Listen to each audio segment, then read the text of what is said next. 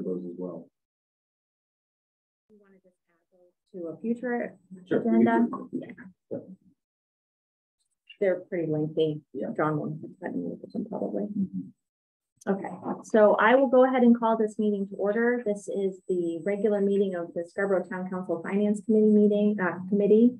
Today is Tuesday, November 15th, 2022, and it is 4:05 p.m. Let the record show that present are John Anderson and myself, as Councillor Johnson has moved on from the council. And so temporarily it is just the two of us available for meetings. Item 3 is approval of the minutes from September 20th, 2022. Can I get a motion? So moved. I will second.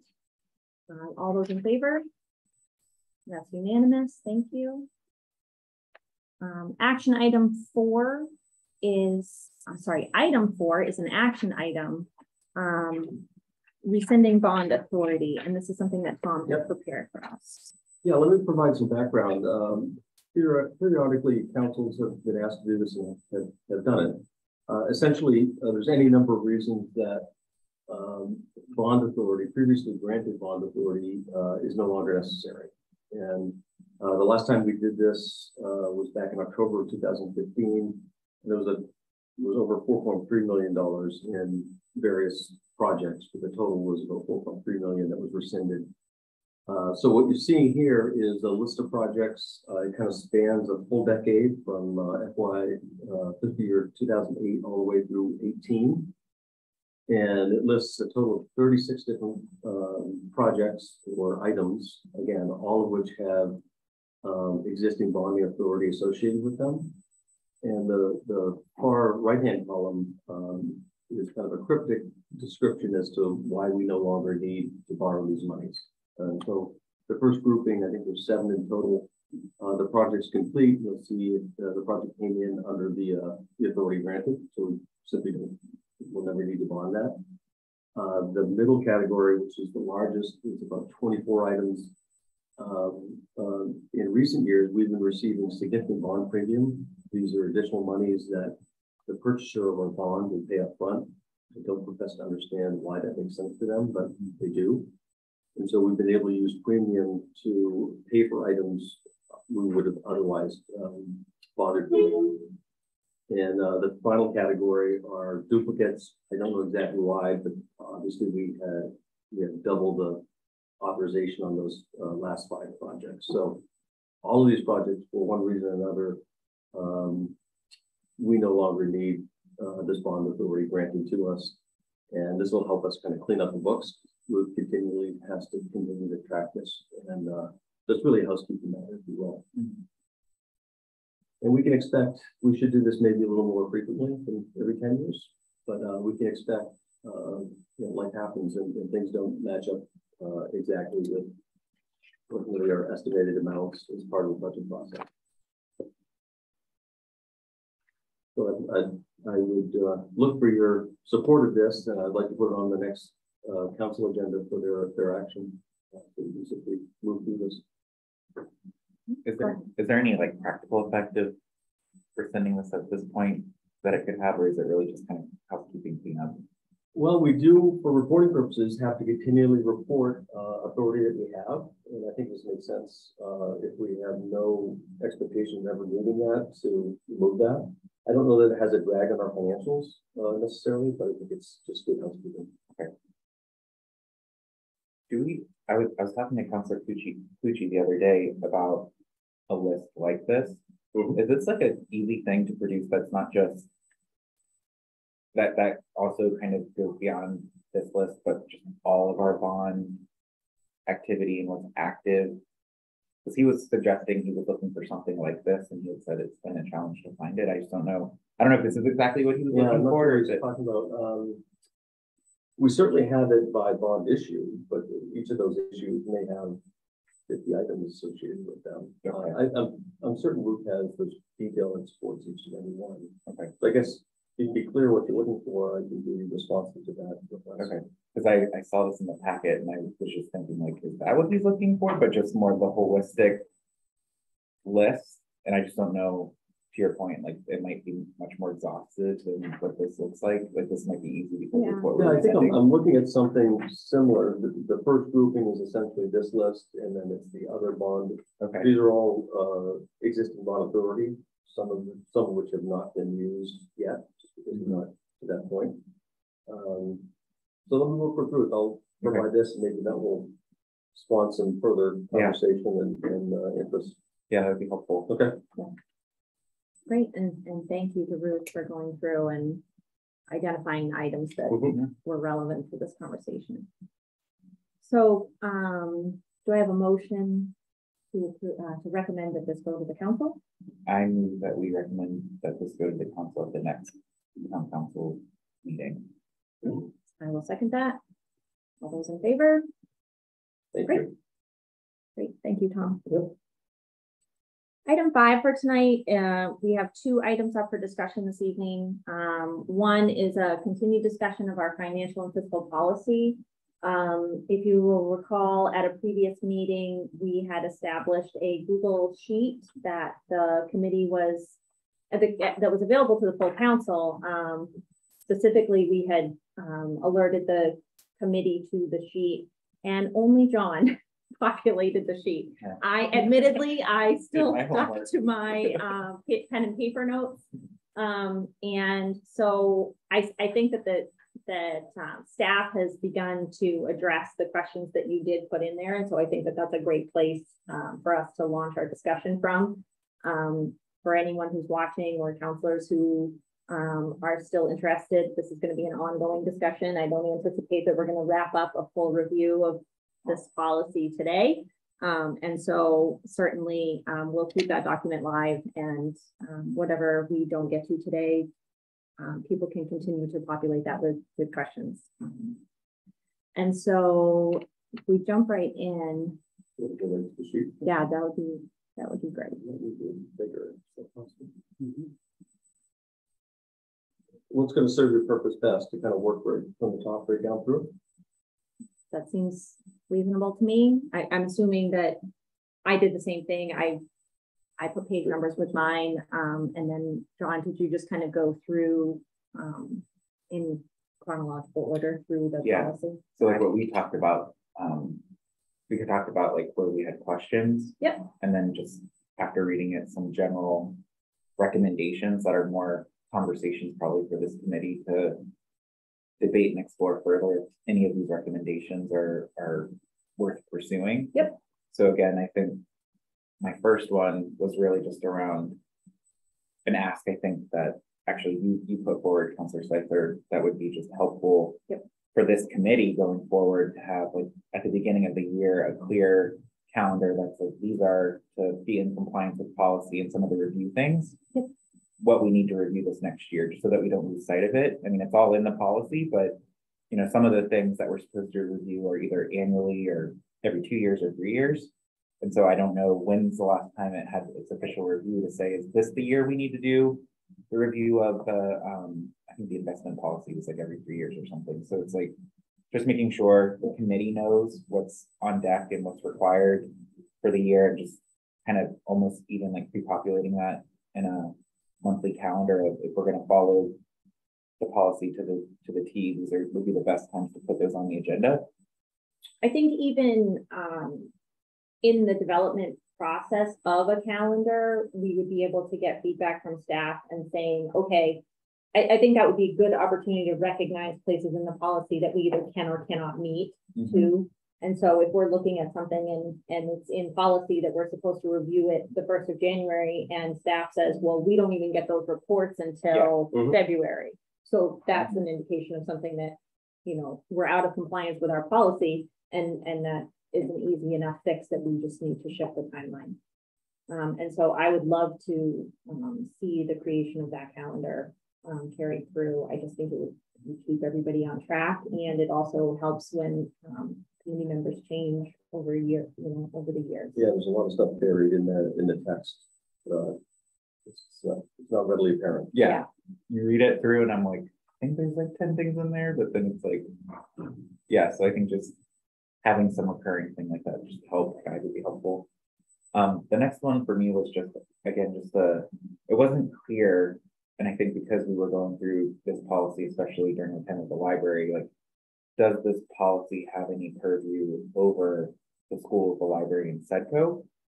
The things that are not town governing, and if they aren't, I guess my question was, well, how do we apply a policy, especially if we're issuing debt for a project, and what's our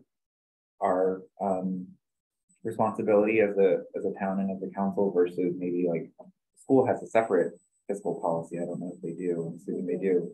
And so are those in alignment and in sync? And are we clear, especially when we have other big bonds coming forward, which is the governing policy that we need to be holding ourselves accountable to? It just didn't like pop out to me that this policy covered it all, or that was my assumption reading it. And so I just said, I thought that's the case, we need to be clear, but seeing Ruth's comment, it sounds like it's not that simple. Yeah, certainly. I believe the school applies here. The school is technically a town department, and their fund balance shows in hours, so on and so forth. When it comes to borrowing and debt management, I think it applies universally. The council is the one who controls that process, and we're the ones issuing the bonds. How they actually make their investments, and set for the library, I think those are probably not addressed and not applied. Aren't applicable in this case. But it's a fair point. You have to be clear who the policy and what the policy applies to. Mm-hmm. And then my next one was, again, just kind of as I was reading it, I think some of this came about because of, you don't really know these things until they happen. And so that I think if we weren't in the process or weren't in the process of looking for a finance director, we wouldn't have noticed this gap. But like, again, should we have language in there that better aligns that while the finance director is maybe the primary responsible person for executing the policy, in case of absence, it's de facto the town manager or the finance, somebody, just to make sure it's clear that, hey, just because we don't have a finance director doesn't mean there isn't clarity on who's got authority. My assumption is it's implied. It's not just authority, it's ability as well. Yeah. Be honest here. Yeah. Or deputy finance. We have a deputy finance director, so I don't know if that's like the next in line, but just being clear on some language there. And again, I think there's some specific examples later on in my questions, which again, we don't have to go through the detailed questions because those are more, some of that was for my edification. But, just in general, I felt like, as I was reading it, I was like, well, this is the finance director is responsible. But I was like, well, why couldn't it be the finance committee chair? In some places, the town manager's name. So just getting cleaner on who should be accountable for some of the things that are in there, and just question and align that those are really the right individuals. Like, what should the elected official or the finance committee chair be accountable for? Because it was mentioned in there a couple of times, but again, should it be more? Should it be less? Same thing for where we're just assigning accountability. Thought it was something to revisit more deeply.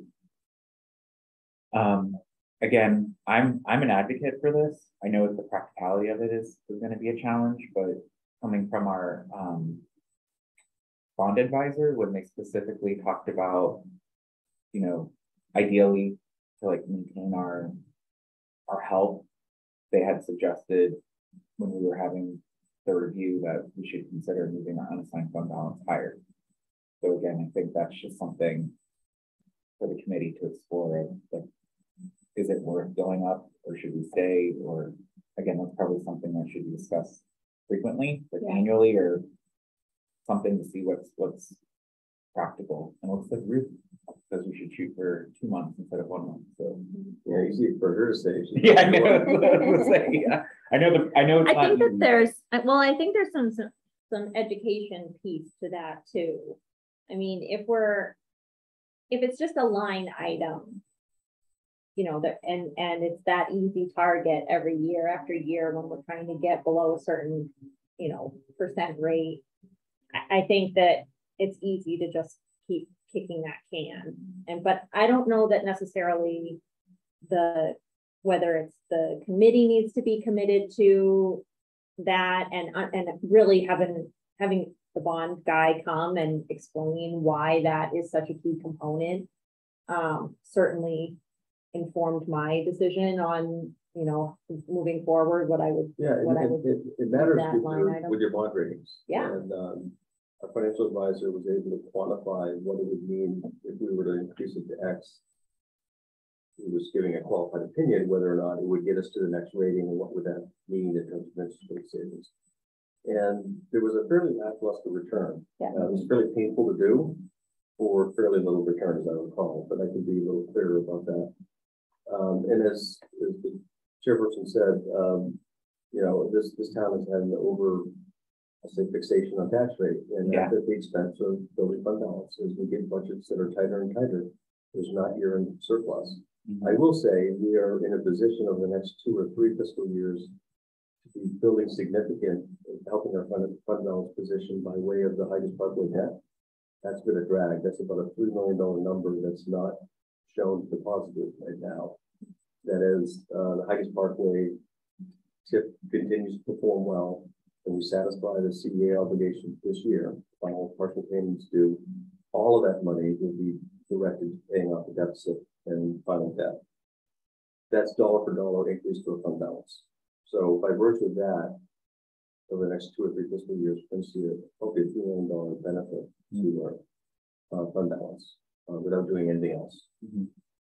So that's good in the near term. But it's a conversation point that we need to continue to have for sure. I would encourage any of you to be part of the rating agency calls. These are the analysts that are looking to deep dive in our financials and the ones that are recommending to a committee of sorts that decide our final bond rating. Those are very interesting calls. Some of the smartest people I've ever associated with are in those calls. Just have an innate ability to focus on the strengths and weaknesses. You learn a lot. Yeah. In that process. And if that are they like talking specifically about our position? Yep. I think that would be interesting. I'm wondering like, are those it seems like that's something that this committee would actually be interested in hearing, because again, I just felt past chairs have been active participants, not the full membership. There's no reason we can't be part of it. Yeah. We sit in this room and have a conference call with our advisor and we'll rating agencies. I think that would just be helpful as a means of just understanding, because I honestly felt like having the advisor come is probably like one of the best financial overviews we've gotten in terms of our health. And so I just, if that's kind of the similar vibe, but doing it, you know, again and again, I think that's always helpful. Okay.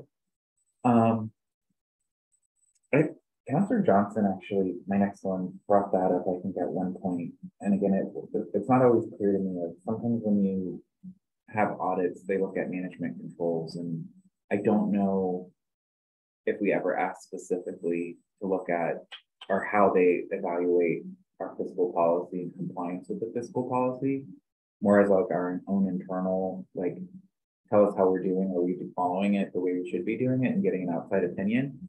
So I don't know if that's something that we have in scope of the new auditors when they're doing their audit, but I feel like that would be interesting to consider, like to make sure that we're not only is this committee kind of auditing it to some degree, but like getting a third party opinion. Yeah, I think we need to retain some additional services. I don't believe that would be within the traditional scope of the independent audit, but I will speak for them, but I'm quite sure we could probably make arrangements for them to.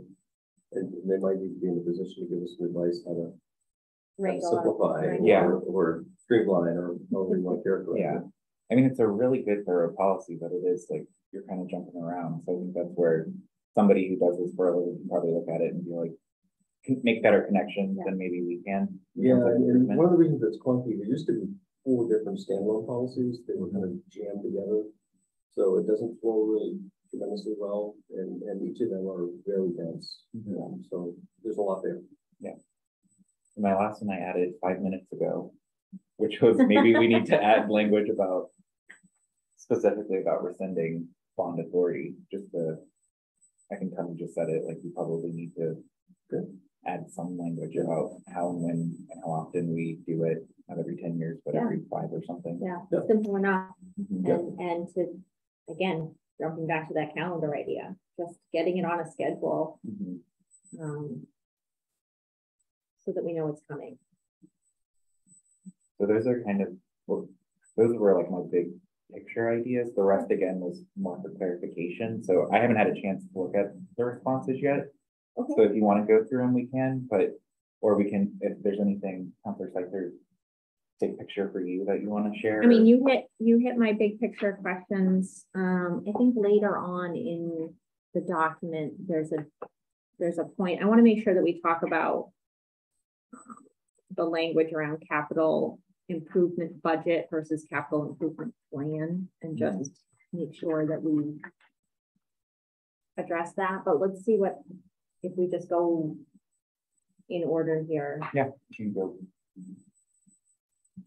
So the first questions are related to debt management, and this might be a little tricky to jump between. Again, this is just an interest in how we maintain good communications, and I guess it sounds like Tom. Yes. Every time we need to update our, we choose to update our bond rating every time. I don't know if that's a requirement, but we do. So we engage them almost every year, frankly. As part of that, we do have very direct communications with them. And as a matter of course, I do share there's a report that typically comes from the rating agency that will provide kind of the strengths and weaknesses, kind of an overview and rationale for why they set the rating where they did. So I would say yes, we do. And there's a link here that you can see the most recent document. There's some Moody's and Standard & Poor's.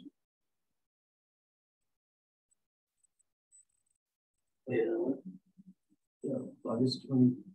I can't see the date on it. Yeah, I think that would be the last time we should. So this is just an example of one of the two. We use Standard & Poor's, that's what this is, and also Moody's.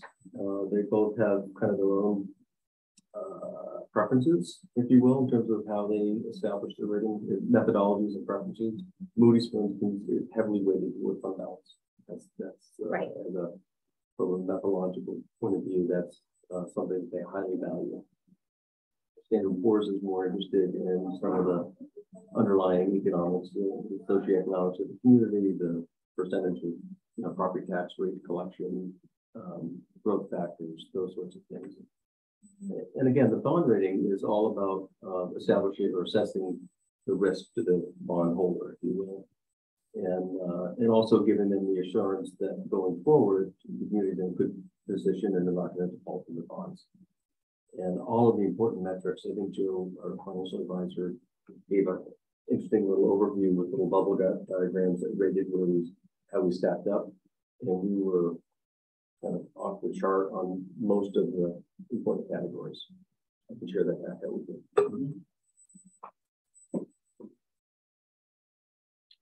What was the next one? So I think there's a lot of words here. Yeah, the next two go together. So It was really about, to me, this might be a recommendation more than. I was gonna say, this to me, I think is big picture. Yeah.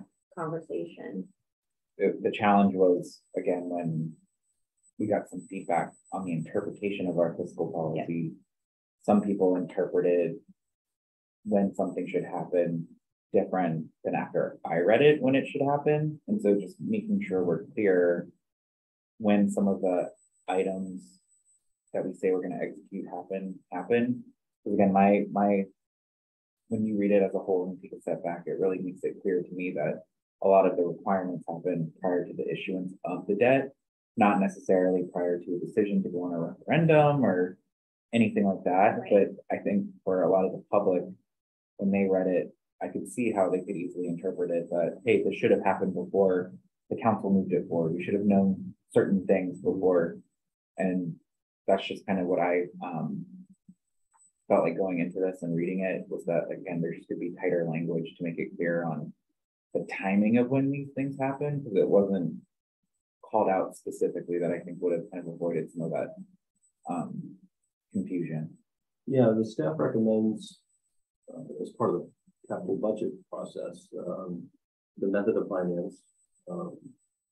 We typically don't go so far as to differentiate, the length of term and so on and so forth as part of that process. But when we do go to issue, all of that has to be done. Mm-hmm. And there's some decision points to be made. The general rule of thumb is you don't borrow money for an item that extends beyond its useful life, obviously, just a simple one. And so there's some choices made, and on occasion, more often than not, I've brought those decisions, if time allows, to the finance committee to say, we've got some options here. Let's talk about them. That's where I think a lot of those decisions are made. Yeah. Right. It's at the time of issuance. Yeah. And I recall,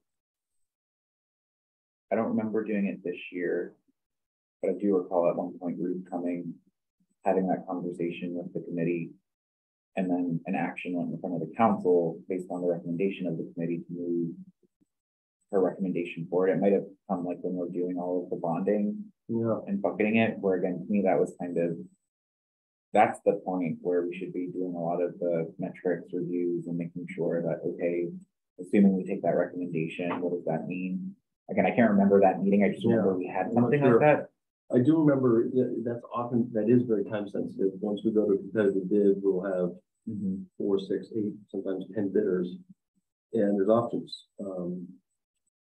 Those are typically time bound with a very short turnaround.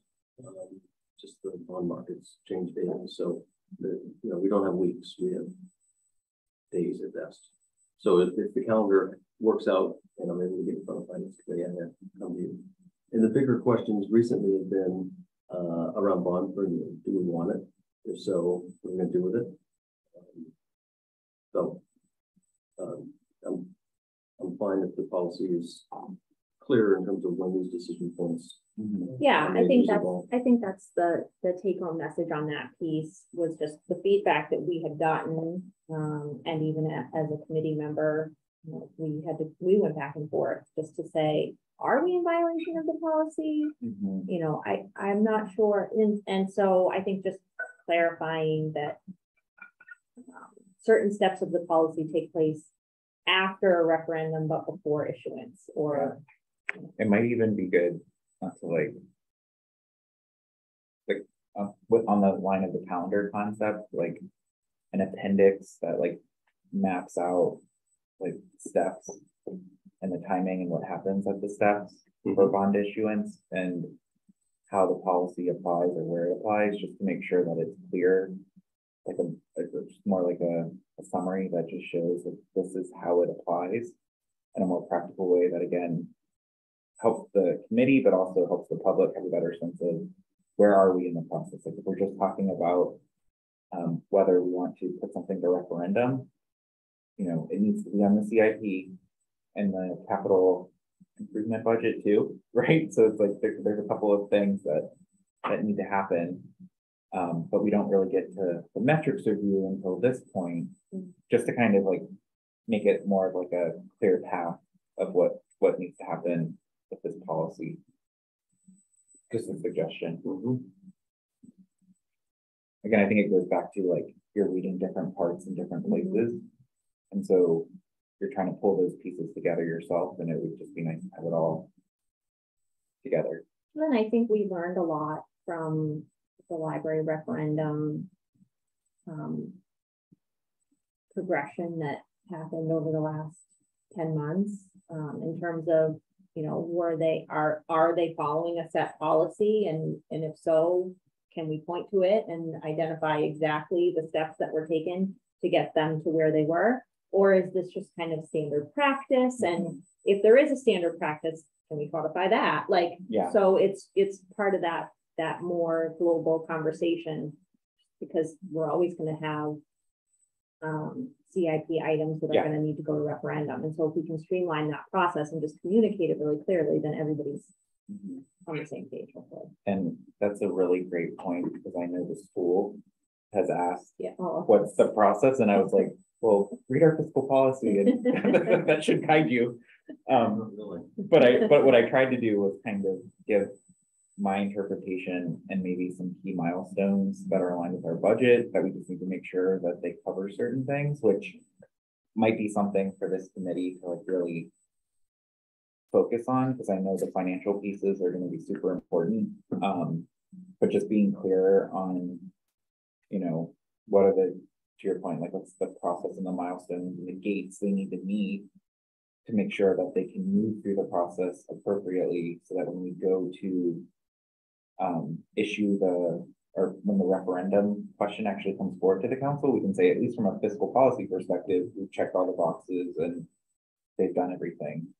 So yeah, I think that was a good learning from the library. It kind of left us questioning of, did we skip anything? And I don't think we did, but it wasn't mapped out clearly for us to be able to kind of evaluate and say, yep, they followed all the steps. It strikes me the library project was probably a poster child. I mean, there was so much line of sight into that. It was well documented for a decade coming up to this. You know, it was prominent in our long range facility plan in 2015-16, made it into the capital plan for almost that entire time as well, just kind of always in the out years. And then as it got closer and we funded some of the more detailed due diligence in terms of, you know, floor plan and schematic design and so on and so forth, you know, it rose to the point, and it got to the point that it was worthy of public consideration. So I think that really is a good example. Yeah. Yep. I don't know that we can always have that extended line of sight into something coming at us. True.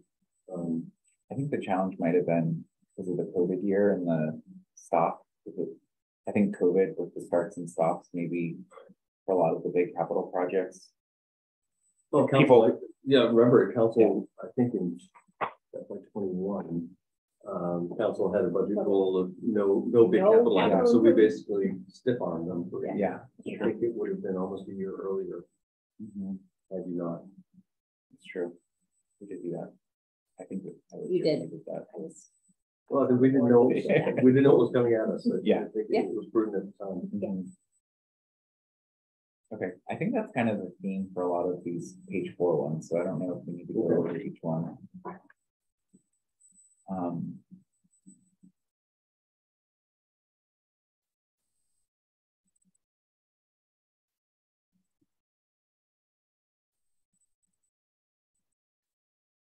Yeah, for the lease purchase agreement, is that essentially what we did with the hub? No, there's no expectation to purchase. It's just a straight conventional lease. Okay, so it has to be, if it's more, if the intent is to lease then purchase. I will say though, there were significant notable changes in the charter just approved 2 weeks ago. And what used to be limited to, or really focused on issuance of bonds, it now is broadened to talk about long-term financial obligations, which includes bonding, but also leasing, not necessarily lease to purchase. And it's a cumulative total. So the hub value, I don't think would even hit that threshold. It's the $600,000 threshold. Yeah. Now. But the intent of that was the voters ought to be interested and have a say in long-term financial commitments, whatever form. Yeah. So I think that was a good broadening of that. Okay. And clarification. Just speaking of the charter, we probably do need, the committee probably does at some point need to make sure that whatever is approved that has an impact. And maybe for you, Tom, I know we added the language around the additional language for the audit, but also for the is it the CIP reporting? Not just there were a few things that we part of changed. the budget submission. Yeah, the budget submission, which I'm sure, like, would it be helpful if we tried to like document what that actually meant from an execution perspective, or what would be your suggestion on how you would want? The audit's clear. I think the 907 is clear. I still have some question in my mind what the capital components part of the budget submission. What did we set thresholds for what the capital? I think you did $100,000. I've got to look back at that, but that's going to be staring right at me in the next 30 days. Almost starts. That might be an important topic for the new finance committee, given that it's coming. Just align with you on in terms of like what's guidance expected here. So you because we talked at length at the charter committee level, and then at the council who's one of both of the workshops talk around what does it mean. And I'm not sure if we ever landed on great clarity. I think that would be helpful to do and get you some feedback before or at least some guidance so that you're not going into a blind and then deliver something where like, that's not That's what we not what I wanted, wanted. which is highly likely, so, Yeah. or highly likely that could I'll happen. make a note Yeah. of that and make sure I pass that along as a future point for consideration. I think it included, there was an interesting way in kind of our existing capital assets that we own. That's my recollection as well. Yeah. Yeah. Which again, we had a lot, I think we have a lot of that in the annual report, right? So it's not. So there was. Well, as part of the audit, there's now a schedule that's required. We have to provide all and account for all of our fixed assets. That includes streets, sidewalks, rolling stock, buildings, so on and so forth. All of which is required for us to actually produce a balance sheet. Before 4 years ago, we would never show our net worth kind of thing. Well, there was also, I remember some from a practicality standpoint in terms of budgeting. We had a discussion, well, you know, a single building is going to show up on in excess of that $100,000, but there might be projects within that building that we would like to see coming that wouldn't necessarily meet that criteria. And so that was part of the teasing out of exactly what the committee was going to be looking for. Mm-hmm. I think that the theme from the Charter Commission and the theme probably through the library discussion is we need to get a better cadence and consistency on capital planning. Mm-hmm. I think there's a lot of room for interpretation and collective thought in terms of what does that mean. Mm-hmm.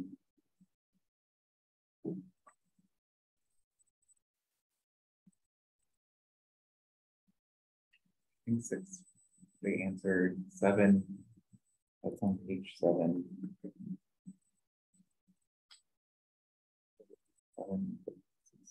John, what do you mean the voter approved bonds? This section doesn't have much there. Based on what I've been learning. Well, I think what I recall, let me look at it now.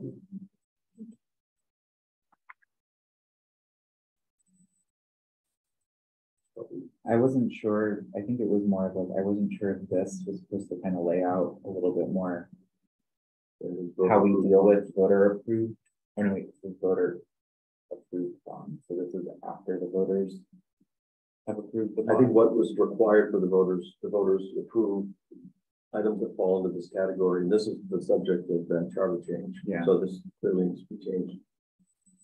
I think it was probably more going back to my earlier comment about process and like, I guess I was looking when I got to this section that it would kind of outline a little bit what happens prior to going to the voters. Okay. And that's not what this does. This simply yeah. reports the charter provision. Yeah. It doesn't provide any kind of context beyond that. Yeah. And so that's where I felt like maybe there's an opportunity to sound like anywhere else. There's really no guidance, I think, in the fiscal policy around, I mean, I shouldn't say there's no guidance there. It's in there, but it's again, just not clear of process, right? Okay. We've already talked about it, so I don't want to play it again, but the notion of like, before we get to a referendum vote, what should have happened aligned with our policy, just to make sure that we can check those boxes along the way. You see it like a little flow chart. How Yeah. to get something to referendum. Yeah. Step. Before you come to the council, do these things. Yeah, there you go. There it is. Yeah. You can do a video, Tom. There it is. You can do a cartoon Yeah. video. I'm dating myself for one of those Saturday morning. That's what I just said, how a bill becomes a law. Yeah. Yeah. You're one of those? Yes. You're old enough. I know.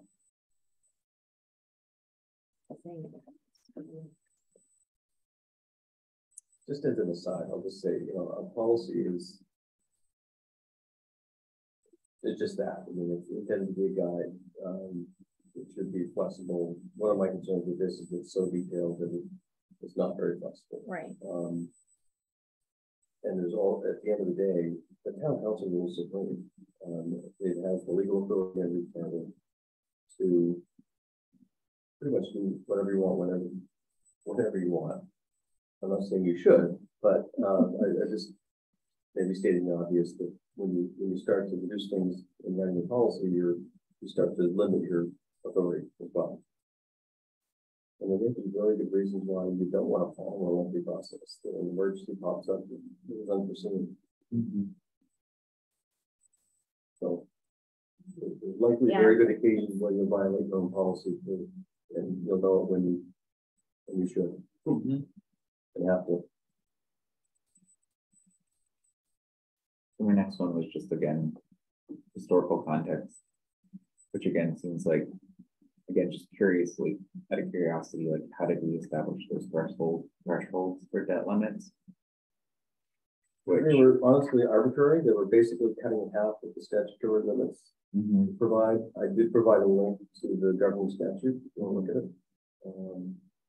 And we did the calculation under state law. We can borrow up to 15% of our valuation, which is a staggering amount. It's over $600 million in debt, which I think everyone was just aghast.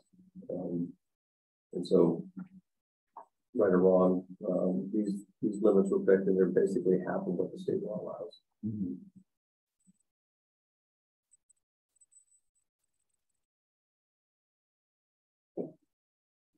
I think the next one again, to me, this is I think historically, right, Tom?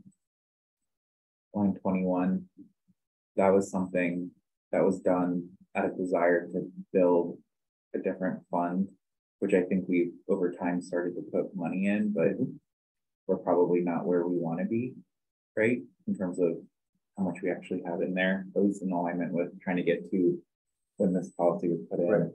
You know, the goal is to get there in 10 years. I don't know. Yeah, I think this was really just committing to more of this page ago. So we have a long tradition of financing most of our capital items because we don't have established reserves. A lot of small towns in Maine will, have the fire truck reserve owned by the truck until we have the fundraising is complete, or however they raise the funds. We traditionally have not done that, and so this was intended to commit ourselves to getting there. A couple times we've had some unexpected money. As I recall, one year we had some additional GPA late in the budget year, and the council decided to have against the tax rate to reduce it. And it was really for the school, and the other half to school that we reserved. And I actually budgeted it one year. I did it last year. A couple times. I was going to say, Yeah, not just last year, but that's- definitely also last year. That's one of those things that in the final analysis, I think it's cut because it affects tax rate. So, not for lack of effort or commitment, I don't know what it is. It's really, like to your point, it's really a decision for the council to say, how committed are we to this concept? And I feel like if people had a better sense, like when did I don't know if you know this off the top of your head, but when did that particular policy statement get written? Has it been 6 years, 8 years? And again, where are we? Because if we're not going to commit to this, then do we need to update it in the policy, or do we want to commit to it and make sure we account for that in the budget? I think we committed in 2018 when this was 4 years. Yeah. And we have no progress to report to at this point. Okay.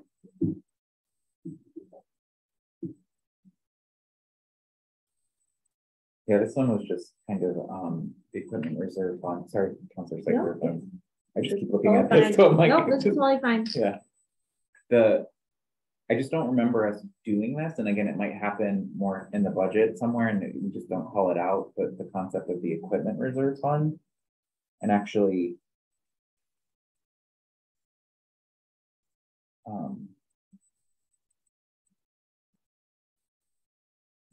like doing this particular part of the policy, it just I couldn't recall myself where I felt like we did that. We're back on the one he has highlighted. Yeah.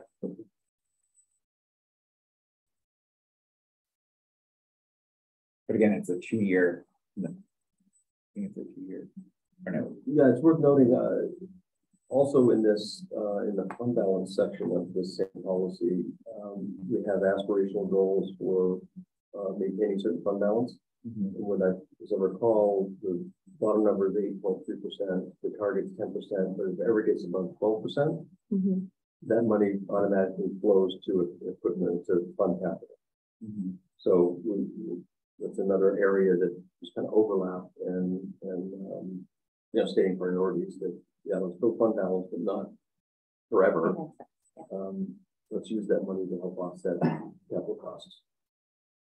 Equipment, is equipment defined? Like, is that a specific? Is that like computer equipment, like that type of equipment? And again, are those supposed to be funded through this particular reserve account? Versus like in the operating budgets or? It certainly could, depending, more often than not, the technology refresh. There's a whole bunch of individual technology related items. It could be $1 million expense to update the school technology. So I would say yes. The more reoccurring question is when you have those kinds of low value items that are durable, expendable items, are they good candidates for borrowing? And that's a good example where you don't want to borrow for 20 years. You want to borrow for 3 to 5. Yeah. Exceed their useful life. Yeah.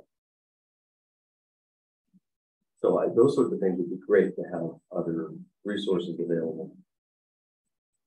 We just keep getting ARPA money from the feds. Yeah, that's true. The next one, I think the next one is just an example of should the finance chair also have access to the municipal advisor? I think it says the finance director does. It was a little confusing to me, the difference between a municipal advisor and the bond advisor. Is it the same person? I would say so. I don't know. I can't differentiate between the two. Okay, I know they were like in there separately and defined slightly separately. And it seems like we have access to them. Yeah. But this just reads like the finance director has access, but I would think the intent there was to make sure the finance director was surrounding themselves with the appropriate professionals. That's it. I guess my next question kind of got to this point too, which was we talked about municipal advisor, bond counsel. It says we approved the bond counsel as a council based on a recommendation that you guys give. But is that something that's supposed to happen? I don't know if it called out specifically like when we do that or how often we do that. Luckily, we're with a large enough firm that has the expertise in-house. Sean Miller has been a long-standing bond counsel. So this is not the gentleman who came in. No, he's a financial advisor. Okay. I think that's where I'm getting confused. There's different titles for different people. So I was thinking that was the guy who came. Yeah. But he was our bond counsel, not counsel, advisor. Okay. Counsel is a lawyer, and the lawyer's responsibility is for that. On one hand, they're assuring that our process has been followed, our local process in terms of getting to the point of issuance and all the appropriate legislative approvals and voter approvals have happened as required by the charter. So to give the potential purchasers the assurance that there's no hiccup coming down the road, that you can buy these bonds with confidence that they were done lawfully. She also makes sure that we're adhering to all IRS and SEC related matters. For instance, arbitrage, we can borrow money tax exempt at very cheap rates and invest it. It's going to be used within a very finite period of time for the intended purpose. So all that requires legal oversight. Okay.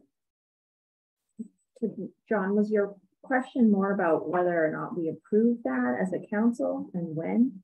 I think it was multiple. Like first was kind of who is it and trying to get clarity, but I think because we definitely approved the auditor. We full council approval. Just did that, took care of that. But I don't ever remember the I think council there approving was, the bond council. It passed council, certainly approved one to be sure of Sure. the town attorney. And again, because she's within that entity and has the expertise to serve in this capacity. It's not to say we couldn't appoint someone other than that. So this is more just to say, if for some reason we lost our council, you would bring before the town council a requirement that we would have to approve the new council. But our bond counsel is Bernstein Sure, not necessarily. Right, she happens to be the one. She's the person. Yeah. That they put in, but, so we have a contract with them. And then when that contract comes up for renewal or whatever, that's when we would kind of, okay, that makes sense. Yep. Yeah, terrific too. Yeah, We're lucky. she's great. We're lucky to have her. She's fantastic.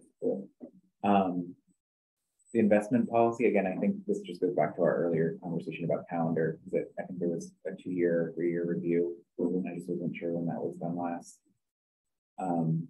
We can skip 126. Which one is really good. Yeah, one of the things, this was just like an observation, which to me makes sense, but just an observation for maybe future conversation, that our investment profile for how we implement our investment policy is relatively low risk and conservative, which I think is fine. But I guess, is there an appetite to kind of revisit that and make it like invest in more higher risk, higher return things? I don't know.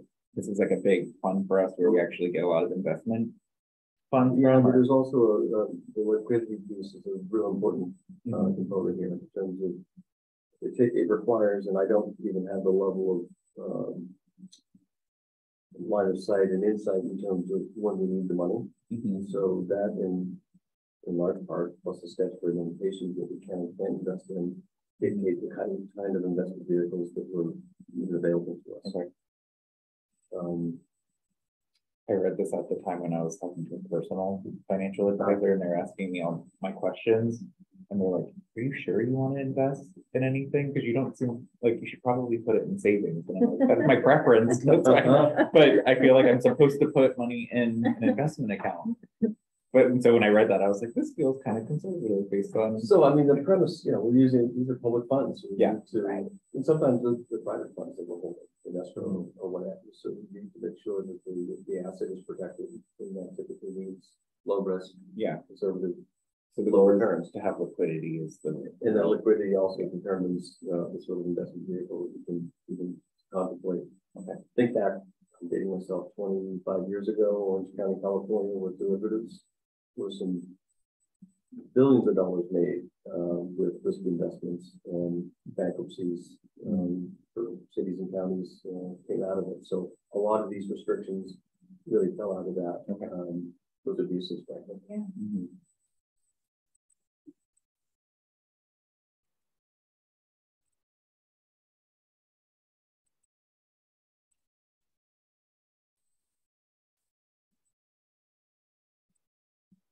So again, I think 28 was just a clarification, or just my assumption was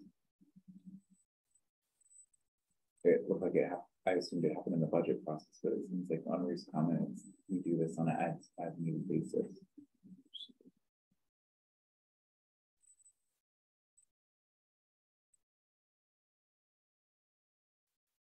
So what's the question, John? So when is that decision made for committee? Yeah. Let me give a, see if I give a real example. We've got fees that come in from the commercial fish pier, and the council created a reserve fund that is limited in its use. So the council created the fund and also defined what it be used for. I think the same could be said for affordable housing initiative fund. Monies are placed there, but they are limited by definition the council's provided in terms of what they can be used for. Annually, right? Well, those are kind of standing limitations. So staff follows that directive. We'll make recommendations for use of the fund so long as it complies with the rules that you set. As opposed to simply fund balance, money in the bank that is can be used for any purpose you wish. I think just let me say for just maybe this will just comfort. I can only spend the money that I'm authorized to spend. Right. So the biggest authorization happens as part of the annual budget process. Beyond that, on occasion I'll come to you and seek additional authorization for one reason or another. So the council controls all of that. So that's kind of what the as needed is. It's like, Yeah. when you come and say, I would like to make a change, and it goes to the council. Or I'd like to, Like, yeah, Go exactly. withdrawal, essentially. Yeah. Yeah. Yeah.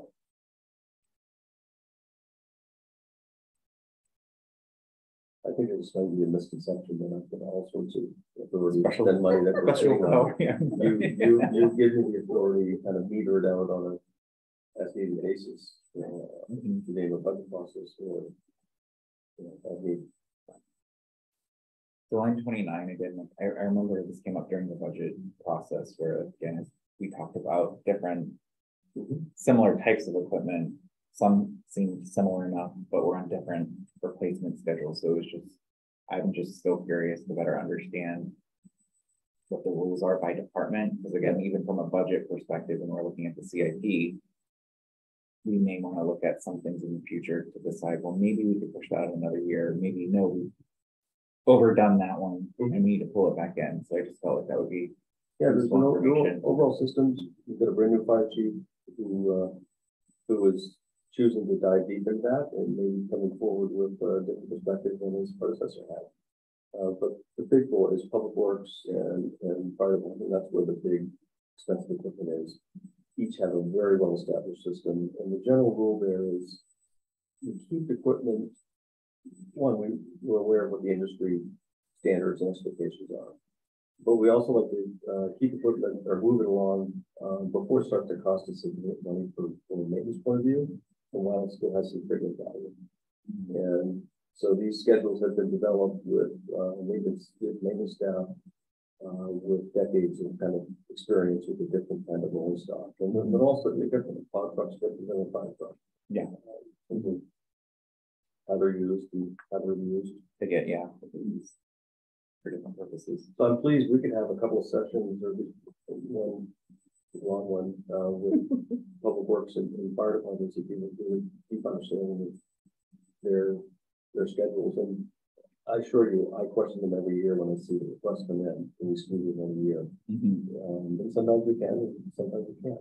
Okay. It's interesting to have been on the board and have a different perspective because the school board, equipment, their big ones are school buses. Yeah. And they have those on a, very strict schedule. Kate knows exactly which buses need to be retired, but she still brings those because it's just one department, right? So because as a board member, you get to have oversight into that one department. We always saw those big capital requests coming to us, whereas I envision a lot of times Tom says, hey, what about this? What about this? Before it reaches the level of the council. Right. Take that one out. Push that one out. Exactly. Okay. And maybe sometimes to your detriment, Tom, because you don't get credit for. Bring it all. That's okay. The next one was around the long range facilities plan. I think Tom kind of hit on this earlier about capital planning. And I think when I read the actual long range facilities plan, I did note that it excluded school capital. And again, like I'm just not purposeful, they weren't responsive to my request. Yeah. To be honest with you. So I think given the school project, again, going forward, it would be good to have a consolidated long range facilities plan that includes their needs, especially from a capital planning perspective. And again, that goes back, I think, to one of my comments at the very beginning, where it was like not always clear, like, are these supposed to be town-wide, including library, school, SEDCO policy, or is this just town policy? Because again, I just assumed the long-range facilities plan, because we manage the debt, as part of our, like, it's automatic, but it should be part of our plan. I totally get we need to partner with the school on it because they should own their aspects of the plan, but if we're going to create a long-range plan, it would be good to have that. And I remember, I think it was this year, you had initially requested doing something similar to this or some sort of like facilities assessment? Well, Todd's nearing the end of a facility and maintenance plan for all park facilities. Okay. Those related things. No, in this plan, I don't know that I do it that way again, but we put things into 3 different buckets: short term, medium term, and long term, and we defined what that meant. 1 to 3, I think 3 to 5, 7 plus or something like that. And so it wasn't terribly detailed, but it was within school, did everything kind of within the same document and started to establish a pecking order. That's in large part how this building emerged in front of the library. Yeah. And it kind of fell back in behind it. So I think it's long overdue. Yeah, this goes back to your earlier comment about the library has been doing stuff for a very long time. And a lot of it started probably even before this, but this was kind of when they knew it would be in the 5-7 year mark or whatever coming out together. I think it's about managing expectations for the public and for, let's face it, internally we have some competing priorities. And Yeah. What is the overall priority? Not everyone would agree necessarily. So I think it's a helpful process to follow for sure. Well, and it's challenging because sometimes we say, well, the school is a department of the town. And then sometimes we say, well, the school governs that portion of their operations. And we try and have a gentle touch on that. So it, when we're trying to set expectations, it depends on what we're holding ourselves accountable to and what we're holding the school accountable to. Yeah. I just wonder what, I was just thinking back to the exercise that we attempted this summer leading up to the council decision on the library referendum, which is we've got these other things kind of slightly in the darkness, but soon to come forward, we should be considering all of them. A well done and thoughtful long-range plan is likely to look 20 years out and have some big numbers. And so I wonder what the expectations are of a document like that. Very rough estimates of cost and timelines that can slide. So I'm just kind of wondering out loud. Yeah. What the follow-up expectations are. Yeah. And there's stuff we can't anticipate too. Because that's what we know today, but nobody has a crystal ball to know like what the needs are going to be 5 years from now, 10 years from now. That could really change stuff. So, or an opportunity presents itself, so the project gets vaulted much sooner than you thought it would, or you combine projects. And so, I think it's a guide to your point. Like we should hopefully frame it as a guide, and then the other parts of the guide are fiscal policy debt metrics that need to go with it, so that when we make a decision to move something, we're showing that it's still within our metrics of what we should be doing from a debt management perspective. Like to me, that's like how you justify moving things. But like the school, I don't even know, to your point, like when this plan was put together, what would have gone in there for the school at that point? If it was 6 years ago, that might have been before it was it would have been reinvesting, I think, in the 3P2. And with the potential for a fourth. But that was really just conceptual. That was conceptual. I don't think they even engaged professionals to know what that meant. Yeah. But even if you look at like the costs today, like I don't know if anybody would have anticipated there would not have been any placeholder near what. Yeah, it would have been way off. No, and just think about it. In April, tell me if I'm wrong. I think the only reason that the school project doesn't appear in the current 5-year CIP, we all knew that it's an active conversation. We've been funding it right along, is that they were hesitant to fix a number to it. They didn't have that number at the time, early last spring. They did not have that number. I remember even when you and I started last fall. We pushed for a number and requested that they try and get one in. I think it's unfortunate because they got one in July, and had they, had a little bit more time, I think if they wanted a number that they could be confident in, right? Yeah. And not just put out something. Yeah, and for something that's several years out, budget is your best guess. Yeah. And people are it's more important to get it in the system and on paper, in the queue, so to speak, than getting that number right. Yeah. So that's probably a good lesson learned. Yeah. Let's do our best. Yeah. Let's not underestimate or overestimate. Let's do the best we can, but it's still an estimate. Yeah. I do remember I asked the question in the finance committee review with them, and I could see like, I was like, I don't know if I should ask this, but I'm asking it because I felt like we needed to. And I think retrospect, not just asking it, but saying we need to put a number, like I feel like we should have just said, order of magnitude, Absolutely. On put something in. Absolutely. So we did bring it up. We did allow them. We didn't like push it. Like I think in retrospect we should have. So I think we could have done that. Have we effectively transitioned into this process to modify? Yeah. I think so. The reality is we don't have a written process per se. I mean, the practice that I've pretty consistently done is included a 5-year, I'll call it a capital plan as part of the annual budget. And typically things progress through. Sometimes they fall off. Sometimes new ones come on. But there's fairly good consistency. You can kind of look back at the little budget and see how things progress through. So that's really the one and only time that we produce a document for the public and for certainly the council's review and consideration. But even that consideration is really in year one of the 5-year plan. It's about what do you need for next year? Because that's, that's the bottom line, so to speak.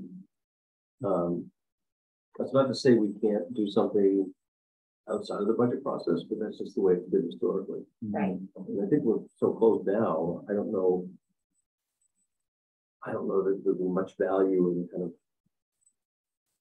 doing that before we make, the next year's budget proposal in March.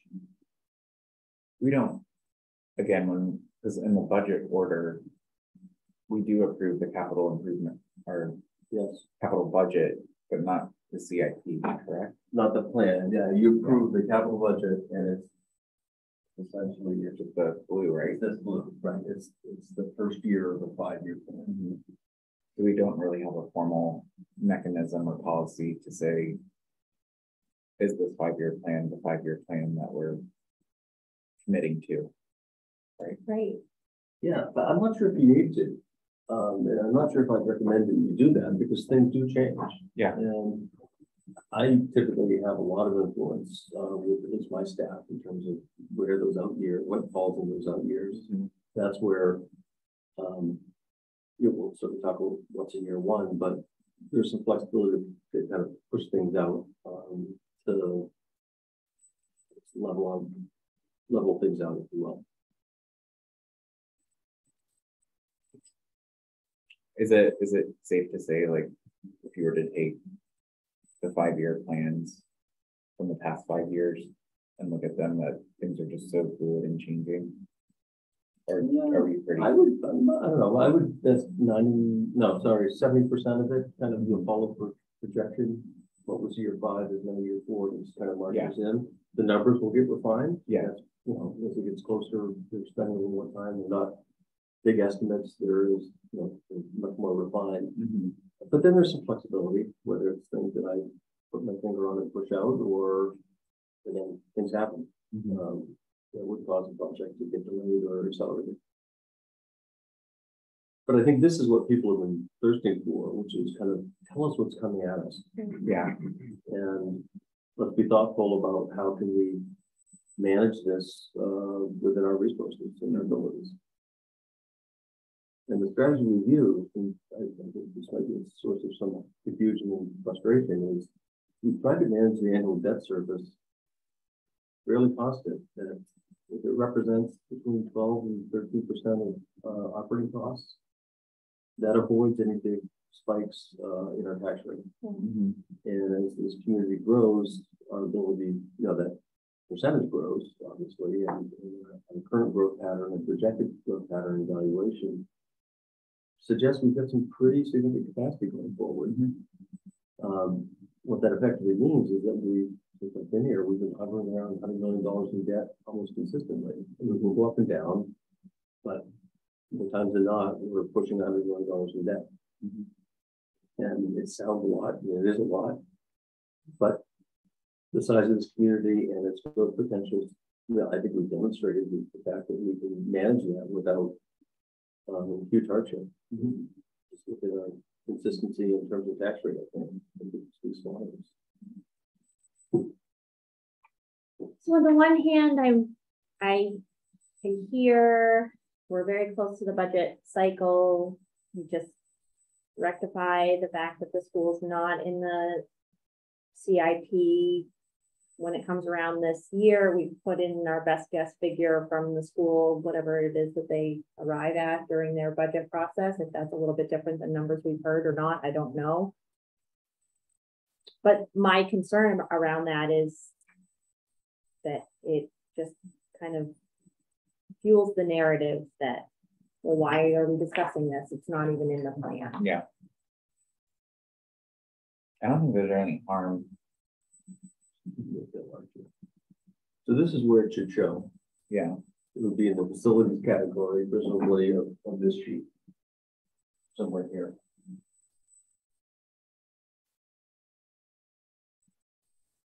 So would this be like a formal action for the school board to say if they wanted to resubmit or update or amend their 5-year plan, that they would send it to the council, and the council, like, what would that mean in terms of our policy and approach? Is that just like a one-time order request that we just all unanimously approve? Or yeah, that could serve a purpose by the school board being very clear what their expectations are. I don't know if the council would need to do anything with it. I suppose you could if you wish, but you really don't ever adopt this plan. Okay, yeah, Right. Anyway, but they do. So like, I'm assuming, right? Does the school board formally adopt a 5-year capital plan? I guess it's not. It's probably similar to what they look at year 1 of the 5 years. Yeah. Okay.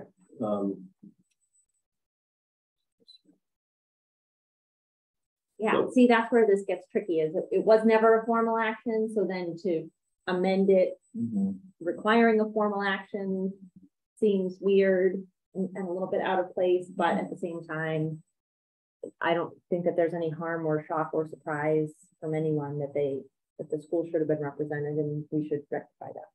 Yeah. What's the downside of doing nothing until the budget submission in February?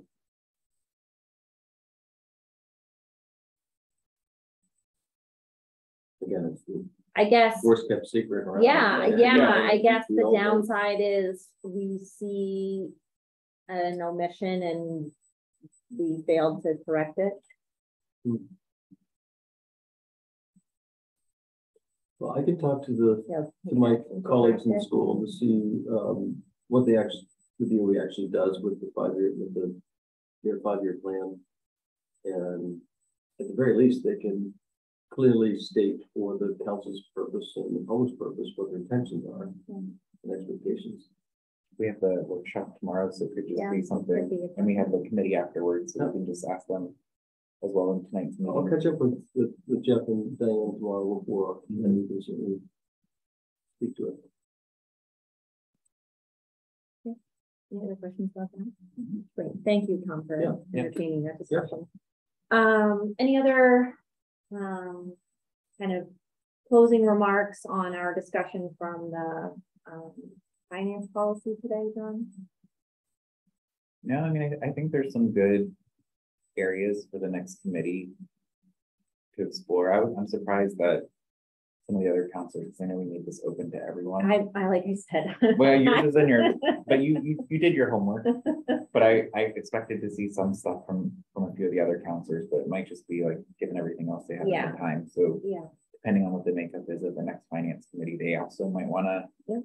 have this as a first action to just review the policy and ask questions if they have any before things get kicked off. That could like actually check the box, right? 'Cause we're supposed to do this annually. So Yeah. first order of business for the new committee is to review the fiscal policy and just make sure that they've reviewed it, add other questions, and then hopefully hone in on any specific things that maybe were. yeah, and then Exploring. potentially come up with some specific action for Tom. Yeah, we'll keep the Google Sheet open. I know Dawn and John have access to it. Yeah. So you can open left everyone with this. Okay. With that, I will go ahead and open it up for public comment. I just, this is the first finance committee meeting that I've attended. So I just learning the process. And I guess my only comment would be $100 million in debt, a ton of money. I would say just because we can afford it, we don't, don't take on debt we don't need to.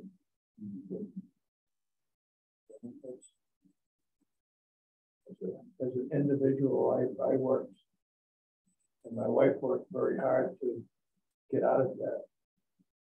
I had an interesting comment from a banker recently, just we kind of talking, and the comment was made that the younger generation doesn't have a plan to be out of debt.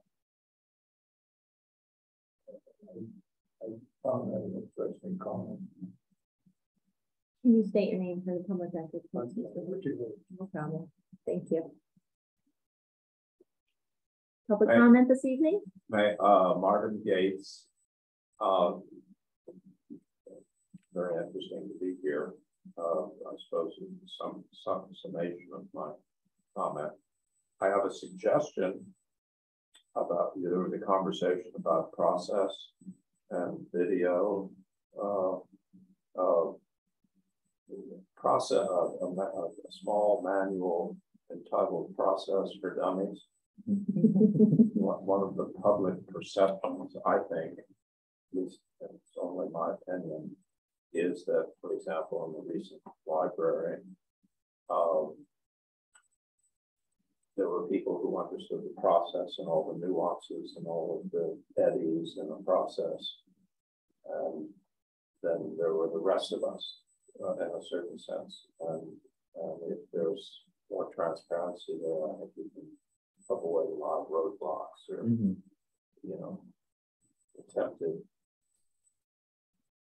minds that somebody is trying to slow things down or for understanding. So, and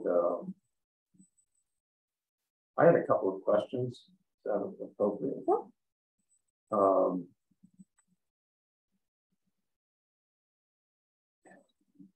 The unassigned fund balance determination, where do you want to be in that? I take it that's the council. If the council wanted to decide we want X as opposed to Y, they have that authority. Okay, I mean, that seems like a no-brainer. And growth consistency,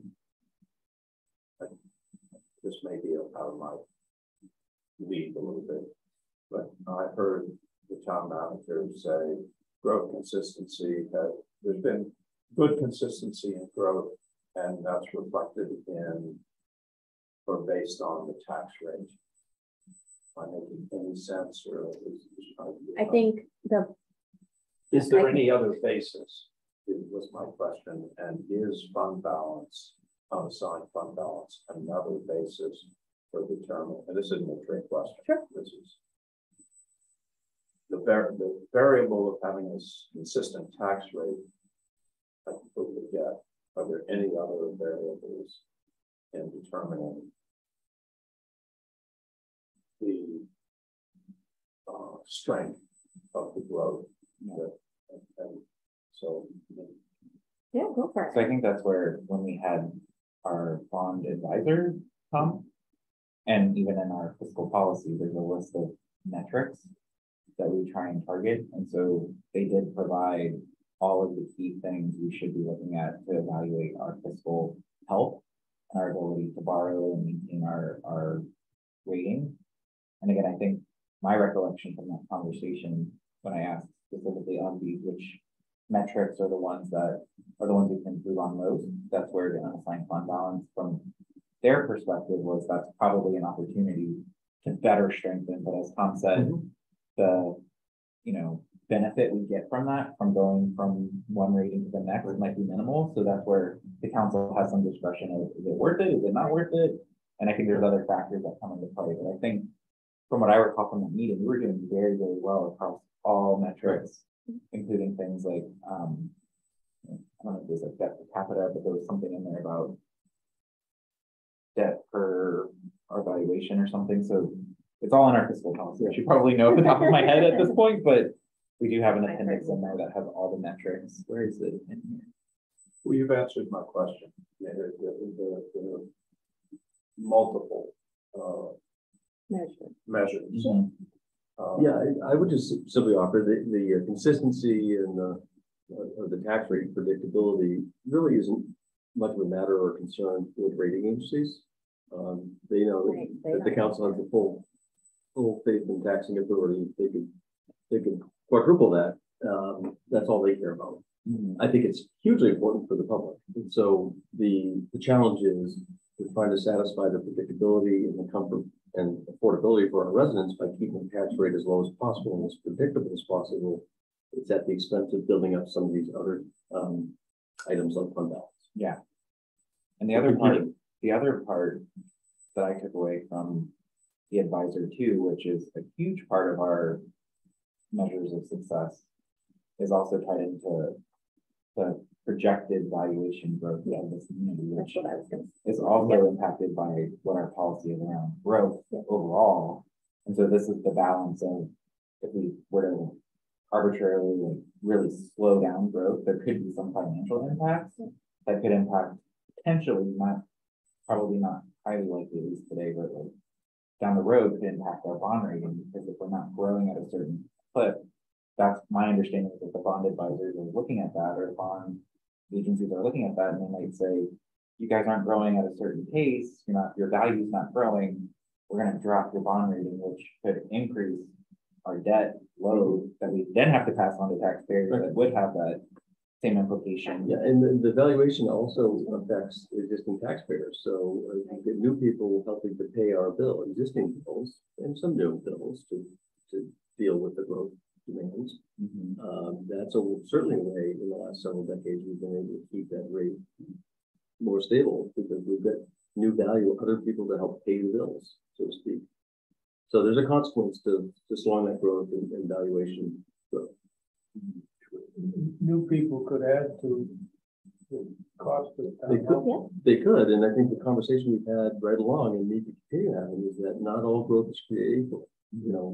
We I think have come to appreciate what certain types of even residential growth will mean for us. And some is very net positive.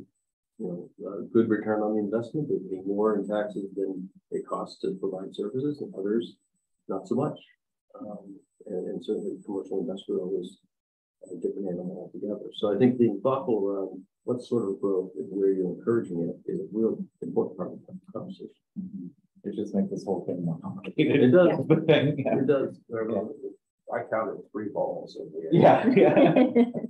I'm sure But they're all interrelated. Yes. And that's the takeaway here. And I have one more comment, and it's very brief. I'm going to call you Tom. Tom, Please. You said, what's the downside, or asked the question, what's the downside in relationship to the school of waiting for the budget? Again, my opinion, only my opinion, perception of the body politic or something like that. Leadership. Any demonstration, if the council were to say, we need this, as opposed to leaving it up to a nebulous area, that would be great.